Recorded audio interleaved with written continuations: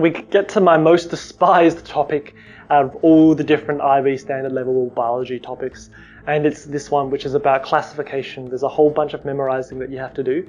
And, you know, for me, I just didn't do it, but I think I regretted that later, but that's okay. So let's go through this first question. To which group do sponges belong? So sponges, we're talking about an organism, and you need to essentially know by definition which one it's from. A few different tips that I can kind of give you is that every time you see phyta, you just have to think of plant. So we're talking about a plant here. We're not even talking about an animal. So straight away we know it's not that one. Apart from the rest, we've got Cnidaria, Porifera, and Mollusca. And I know that the correct answer is Porifera. And the reason why I know is it's kind of like a cheap way of doing it. But Porifera, it has kind of the word pore in it. So pore. They're just like those little holes that are in sponges. So, you know, if you had like a sponge here, like a green sponge, and you had little holes in it, then those are the pores in it. That's how I kind of remember it. There's pores and porifera. So that's what sponges are. How about these other ones? So Cnidaria. So what I kind of think about, really stupid as well, is like the C kind of there. It kind of looks like if the C initially looks like that, and you can kind of turn it upside down, and it kind of looks like this, and then kind of think of little tentacles coming off from there. So that's what jellyfish are part of.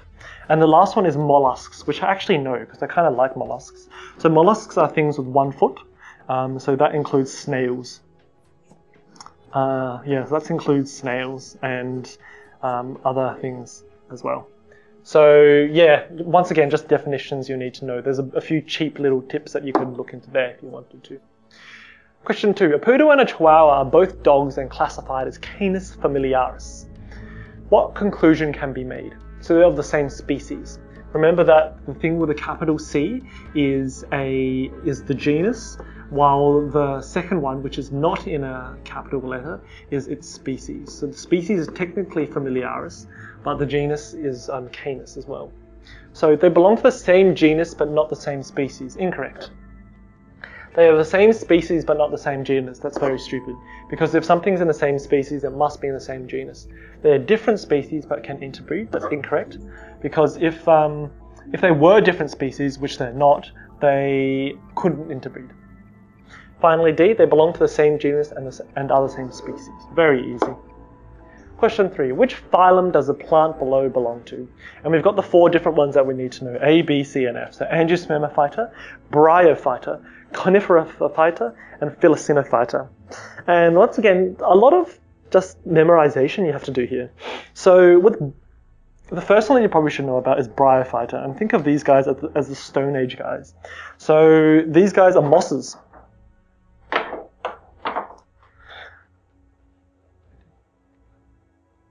So think of these as mosses. So you might have a rock here with moss growing on the top, and that is what a bryophyte is. And so they're very simple things, and this thing on the side is obviously not a moss, so it's not B. How about let's look at A and C. So C, Coniferophyta. So every time you think of Coniferophyta, think of the coney. So think of the cone. So you remember those pine cones that you used to have? Oh, I'm horrible at drawing pine cones. That looks more like an ice cream, so let's not even pretend to draw one. But anyway, so that's a conifer, or a cone tree, and they grow up to be very tall, and they do reproduce via cone seeds as well. But this is obviously not a cone tree either. A, Angiospermophyta. I don't know, the only thing that it's got the word sperm in it, which makes it sound funny, but I guess the thing about Angiospermophyta is that they're like your more average tree. So every time when you're a kid and you used to draw like a tree like this, that's what an Angiospermophyta is. It's a more standard looking tree with the roots that reproduce via pollen. They can grow up to 100 meters tall, etc. Finally, the last one, which is the correct answer, is D, which is Philocinophyta. And the way that I remember this is F, or for Philocinophyta, actually is also starts for fern as well. So every time you think of a fern or this kind of organism, then you think of Philocinophyta. So there are a few little tricks that you can do so I kind of remember these really bizarre looking names. Apart from that, not really much else. Final question, what features distinguish platyhelminths from Annelida?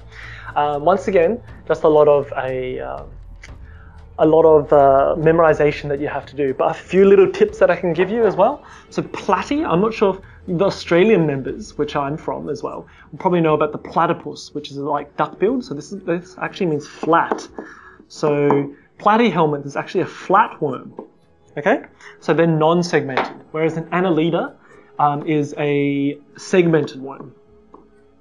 And if you know that, then straight away you can move on to, you know what to look for. So annelida, segmented body, whereas flatworm is non-segmented. So straight away you know that B is the correct answer.